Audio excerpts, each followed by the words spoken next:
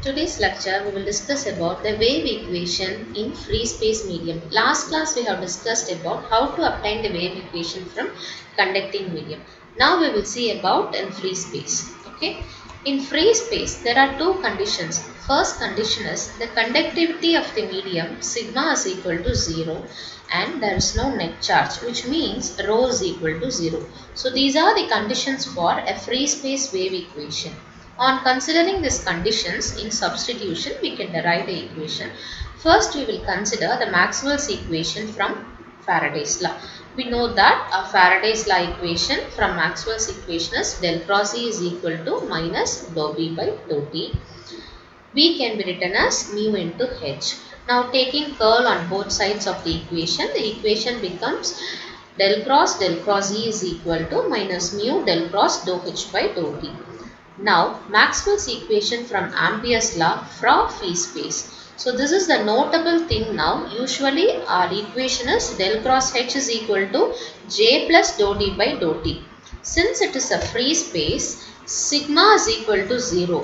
What is sigma? Conductivity. J is equal to sigma into E. Since sigma is equal to 0, J is also equal to 0. So, that's why in this equation, del cross H is equal to dou D by dou T. Now, instead of D, I am substituting epsilon into E. Differentiating the equation on both sides, the equation becomes del cross dou H by dou T is equal to epsilon dou square E by dou T square. Now, we can substitute this equation number 2 in equation number 1 in place of del cross dou H by dou T. Hence, the equation 3 is obtained. Considering the identity, del cross E is equals to del into del dot E minus del square E.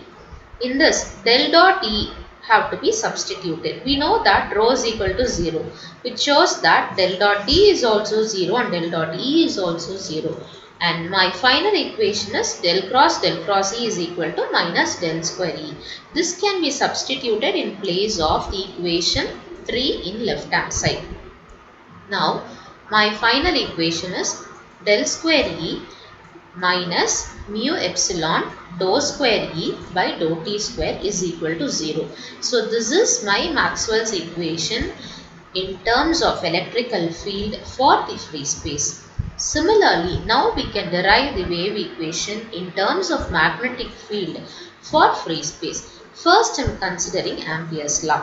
So, del cross H is equal to dou T by dou T. Here, in the place of J, I have used J is equal to 0 since it is a free space. Now, taking curl on both sides of the equation becomes del cross H is equal to del cross epsilon into dou E by dou T.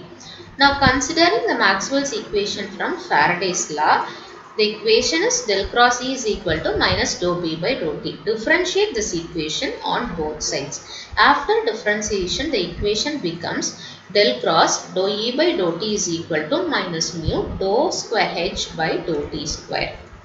Okay. Now, substitute this condition in equation 5. So, the equation becomes del cross H is equal to minus epsilon mu dou square H by dou T square. In the place of del cross H, we can use the identity del dot B is 0, hence del dot H is also 0. My equation becomes that is equal to minus del square H. We can substitute this condition on left hand side of the equation number 7. Hence, the equation obtained is del square H minus mu epsilon dou square H by dou T square. This is the Maxwell's equation obtained, which means the wave equation obtained in terms of magnetic field for free space. Thank you.